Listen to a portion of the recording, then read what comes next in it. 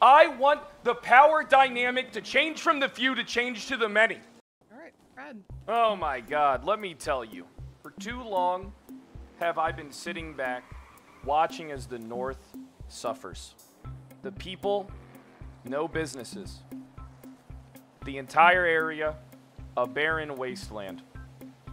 Those pussies the BCSO coddled over the public. I will make sure that the people matter again in Blaine County. I know what some of you think about me. Well, Kyle Pred isn't nice. Eve Summers is just so sweet and nice. Who the fuck wants a nice politician to fight for them? What has a nice person ever accomplished? Terrific. The scrapyard? Oh, you know what's real nice about the scrapyard that was open? It's real great that people are able to get the businesses that they have sitting, the business proposals sitting on the Blaine County administration's desks that aren't being approved so that they can make their stuff. But Jesus fucking Christ, where the hell are they going to sell it? Where are they going to sell it? And who runs the scrapyard? Eve Summers runs the scrapyard. It's funny. It's funny how the few friends succeed. It's funny how the few friends get what they want, but when it comes to the public up north, they get nothing. We can no longer sit back and allow for nothing to commence. Legislation, 13 pieces of legislation, nothing submitted for over 2 months. The previous mayor stepped down. Who's to say if Eve gets in office, she won't do the same? We already know that she won't fight for you because she's not here today fighting for herself. How can you trust somebody to represent you that won't even fight for themselves? If Eve doesn't care about you when she needs your support, why would she care about you when she hasn't? I brought the pressure that made her crack. How will she stand up for you when she can't stand up for herself or her platform on today's stage? Eve Summers didn't show up to the debate. She ain't gonna show up for you. What makes you think this is a fair and free election when Angel's good friend Eve Summers is skipping a debate like this? I ask you, how is this not rigged in favor of Eve Summers? Blatant right in front of the people's eyes. For the first time ever, you as a voter have less of a say. You as a voter should have all the say up north and down south. You are a resident of San Andreas. You have a voice. It matters. There is nothing codified. The Andy Jones administration hasn't put out a legislation for it will actually be tomorrow that it'll be 2+ months. Justice Angel is preventing progression to preserve her own power. Who benefits from a failing and faulting DOJ? The people who currently sit on the top of it. Are you really okay with the process being so long for you to submit legislation, to re-evaluate legislation? Does the DOJ pay for that when they're doing it in the dead of night? Who agreed to have the election process changed? Were you, the voter, sought out and asked your opinion? You should be in an uproar. You should be feeling misled and lied to. Because you know what happened? Everybody, I'm going to tell you this. Would this have happened if I didn't run for mayor? Think about it. Out of all honesty, I don't believe in coincidence.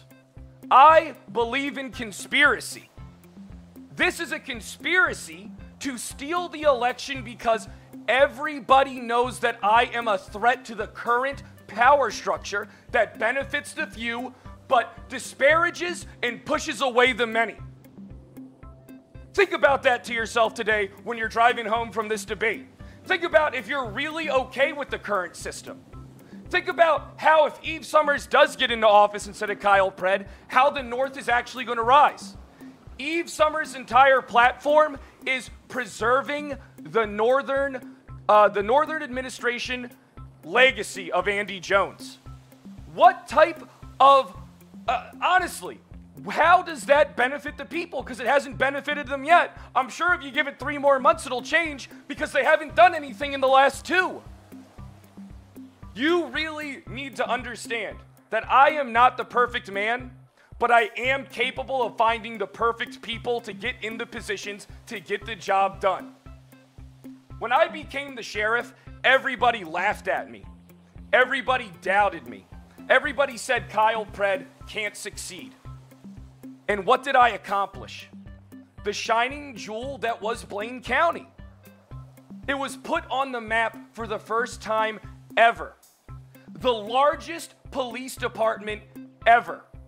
I won the 2nd sheriff election by over a 98 percentile between the public and the government workers, because people had that much faith and they had that much conviction for what was achieved because they never saw anything like that before. You really need to wake up. You really need to understand that it's not okay for you to have less voting power. That a smoke screen is being blown in front of your eyes. How can anyone sit here and say that this isn't a deliberate attempt to rig the election? My ex-wife, who is Brittany Angel, oversees the election. My ex-wife, who is Brittany Angel, fired me from a department unjustly. My ex-wife, who changed the legislation in the dead of night with no input from anyone else to strip you of your rights. If that isn't a vindictive, if that isn't a planned, plotted attack, then what is? They are afraid because I want them to be held accountable for their failures. I want the power dynamic to change from the few to change to the many. I want you to thrive in Blaine County. And if you're not up in Blaine County, I want you to come up to it. What we have to understand is that if you get 3 more months of what the previous administration has, how is it going to be any better than what it was? I mean, I've talked to a lot of you in this crowd. A lot of you have said Eve Summers hasn't even campaigned or approached me yet. I mean, hell, I have it on good authority that the BCSO are the ones that are handling her campaigning for her because they benefit the most from that leadership, from that administration. What exactly are the ideas and the goals of my opponent? What exactly is being promised and going to be done? I mean, her deputy mayor isn't even a resident of Blaine County. Her deputy mayor is Larry Knox, who is going to be taking any orders that come down from Lang Buddha. Ask yourself, do you really see a world where Larry Knox tells Lang Buddha no on anything up north? Ask yourself this, Eve Summers had a close relationship with that gang. What's going to happen? Who's really going to be in charge if Kyle Pred doesn't get elected to mayor of Blaine County? People, I need your support, and I will fight tooth and nail, not just to earn your vote, but to keep your trust in me. And that is what you get when you cast a ballot for Kyle Pred for Blaine County. I will never stop fighting for you. I will be the most relentless beast you've ever seen. Because I don't respond well to these people telling me that things can't be done. Because when I look around at the city, I see a city that needs help more than ever. That hospital, not staffed at all up in Blaine County. How do you even get medical? The businesses not thriving. Taxation at an all-time high for the small people who do stay up there. But hey, as long as the BCSO's paid their 80 votes. I'm not trying to get anyone's support that is BCSO. Because I can point out to you, how many meetings did Andy Jones go to that was the BCSO? How many meetings did she go to that were for you? I genuinely believe we could win, brother. I think so too, actually. Thank you for your comment, Nino. I'm good in these type of settings.